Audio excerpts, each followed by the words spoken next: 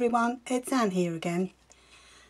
Today I've got these very textured pieces which I'm going to show you how I made them. It will only be a very quick video I think today, but before I do that I would just like to recap on a video I did, not sure if it was last time or the time before, where I showed you some of the things I've made with the dyed papers. I've made some other things with them and I just wanted to show you to give you some ideas. I've already put these in packs because these will be going in the shop. I'll just carefully undo it and show you. What they are is, I've used the dye papers, of which you get 6 in the pack, and I have this big flower die, and I cut out some large flowers and just put one here and a partial one there, and then went around the edges with some of this, I always call it perfect pearls, it's called liquid pearls. Just went around the edge with that, and a little bit in the middle just to make a tag. And this one, this is a butterfly die that I cut out the paper. I stuck it onto some card first and then cut out the butterfly, and then I ran it through the embossing machine or with an embossing folder, and then again went round the edges with the liquid pearls, and then just stuck some little micro beads down the middle. And this is a big flower with some micro beads and some bigger beads, and this is one of those layered flowers where you put one on top of the other. So they're very simple to do, but I thought they came out well. They're quite effective. So they will be in the shop as soon as I can get them off to Kerry. And I hope you make some of those with your dyed papers. I made several different ones. That was some leaves. And these I hand painted with some little ovals of cut out paper. Anyway, I just thought it might be another idea for you. Right, we'll get on now to today's video. Shift those. And I've got these interesting bits here. And they're fabric. Well, they were fabric before I started messing about with them. What I think they're great for is they give you an immense amount of texture immediately, and you can cut off pieces and use them in your journals, just maybe a piece in the corner, and blend it in with your other work with tissue paper or just using paint, and it just adds immediate texture. Because it's fabric, you could actually still sew it, but be very careful if you're using a sewing machine as opposed to hand sewing, because some of the bits are quite hard in the middle where it's quite intense, and it could mean that you might break a needle when you're sewing. But anyway, I'll show you how I did these. I started off with a piece of this fabric. Sorry, it's white on white, but what it is it's a polyester, very thin polyester, the sort of light stuff you use for lining in jackets.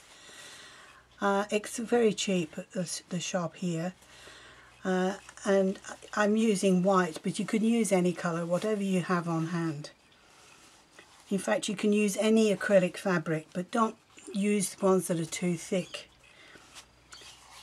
I'm going to use my heat gun, so I'm just going to put this silicone sheet down on here just to protect a bit. We'll put the fabric back down. Now you can use your heat gun. I'll use the heat gun, but this will take longer. I've got one of these big paint stripper jobbies, and I use that for this because it's quicker, but you can use your heat gun to do it. I'll start off with the heat gun. Please do this outside or in a well-vented area, or wear one of those protective masks. I'm only going to be doing a little bit here, so I'm just going to hope for the best. I've got all the doors and windows open. Right, so we just got a piece of this which I've torn, and I've got the heat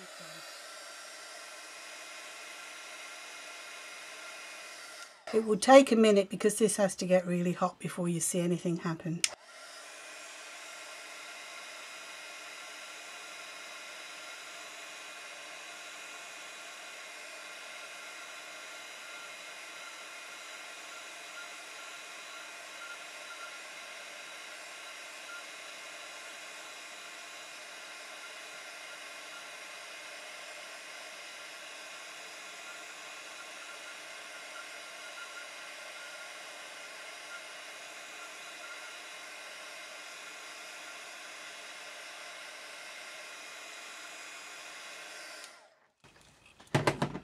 Now, I don't know if you can see that on the camera, but it's starting to curl up into these amazing patterns.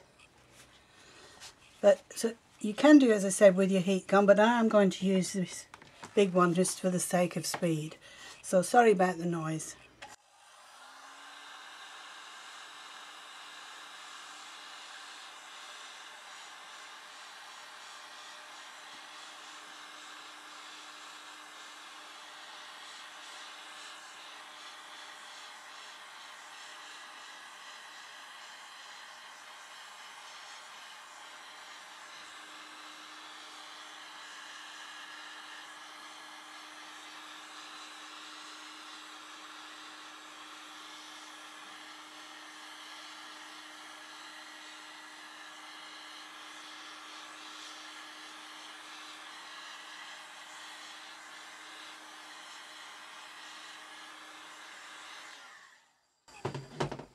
Okay.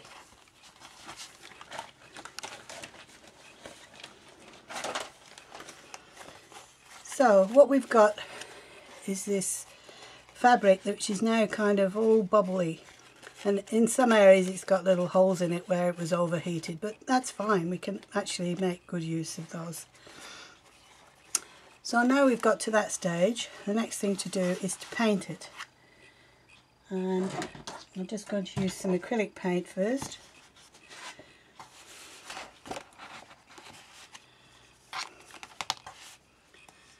Might not do all of it.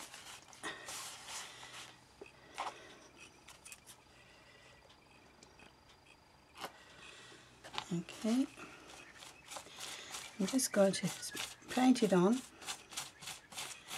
like so.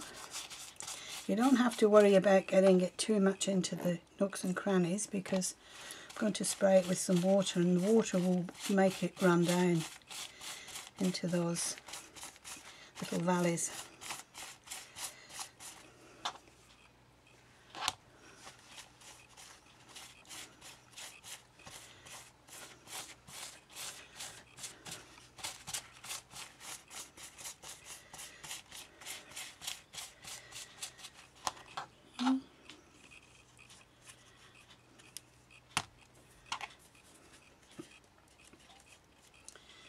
Darker brown here,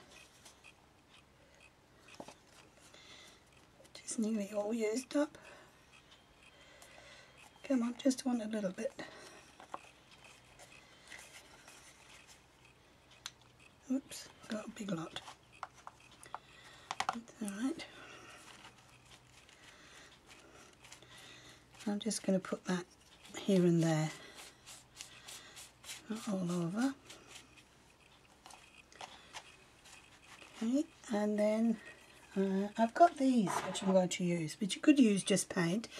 These are little tubs of, they're called brushos. I think there's several companies make them. They're just a powder which you use and then you add water. This one's turquoise. I'm just going to sprinkle the you only need the tiniest bit, so you'll see when I spray it.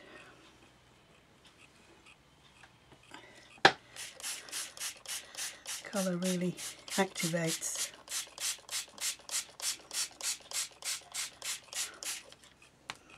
I have a bit of this purple as well.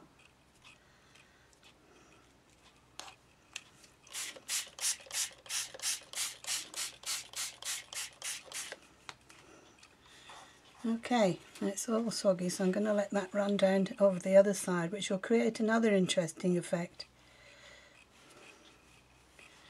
You can see that happening. You can see how that's gone all like veins now. Anyway, that was just a bonus. Okay, well now of course I've got to let this dry. Wipe my hands, excuse me. Excuse my hands, I've been dyeing fabrics all day and my nails and everything are all the colours of the rainbow. Sorry about that. So we'll just move this out the way and put it somewhere to dry.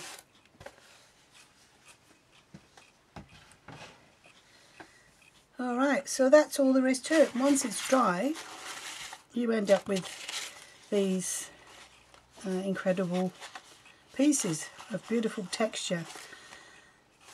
You could use either side, but I used the bubbly upside. But the other side is equally as nice. In fact, you can probably see more texture in some of the areas on the other side. So choose whichever side you like the best for your journal. I also did a piece of acrylic lace here, which was flat, and it was white. And as you can see now, it's kind of all textured more. It sort of shrunk a bit and got very bubbly. And that too would look lovely, a little piece on a page. Alright, now I've made a big mess. I love you and leave you. And thank you very much for watching. And I'll catch you next time in the next video. Have fun. Bye.